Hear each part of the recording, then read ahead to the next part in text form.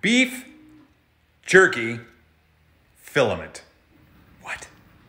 No joke, beef jerky filament. So here is Pooch putting pieces of beef jerky into a coffee grinder because that is the best way to make it turn into a powder.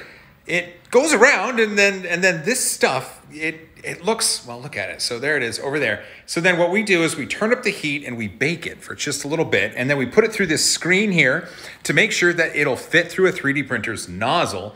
And that's the important part. So look at that. We're adding bacon to PLA pellets and then we shake it up right there. We add that to the hopper. Now the hopper itself is gonna hold all of that, oh my goodness, the meaty goodness. There it is, rolling onto a spool, and that beef jerky filament